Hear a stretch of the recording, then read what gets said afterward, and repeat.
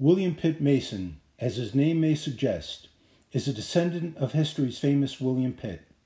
He is a member of the Rensselaer Hall of Fame and a brother of the Delta Phi fraternity.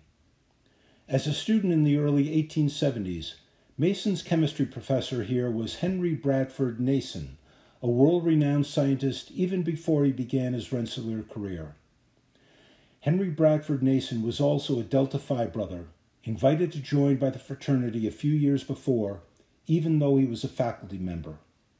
The professor saw great potential in this student, and when William Pitt Mason graduated in 1874, he became Nason's assistant and succeeded him as professor of chemistry at the Institute, remaining here until his retirement 50 years later. His dapper attire and distinguished style are evident in the photos of the time. William Pitt Mason's RPI career alone would have won him an honored place in Rensselaer history, but his impact is much greater.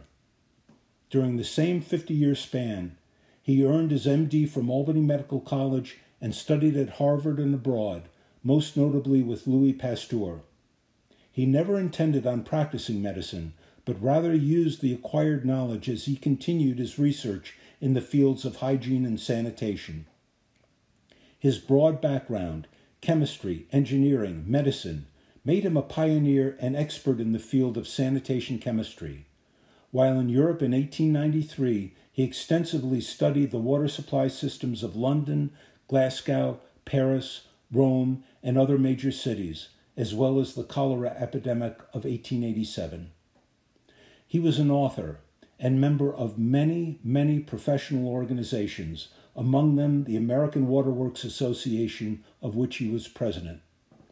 His real contribution to the world was his work in the realm of hygiene and water sanitation. A great example of his insistence that cities must clean their water supplies can be seen in Albany's history. At about the time of the Spanish-American War, there was a typhoid epidemic in Albany.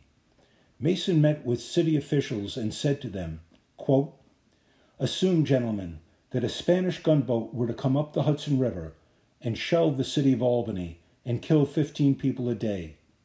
You would raise heaven and earth to see that the gunboat were sunk and the destruction of life stopped.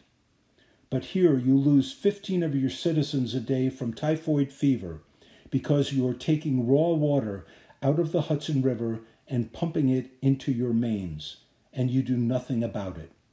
End quote. For emphasis, he then put it a bit more bluntly, quote, "The people of Albany can tell when asparagus season opens in Troy." End quote. He got his point across. William Pitt Mason died in 1938 at the age of 85. As noted earlier, he is a member of the Rensselaer Hall of Fame, so he continues to be honored by Rensselaer and, of course, by his fraternity brothers at Delta Phi.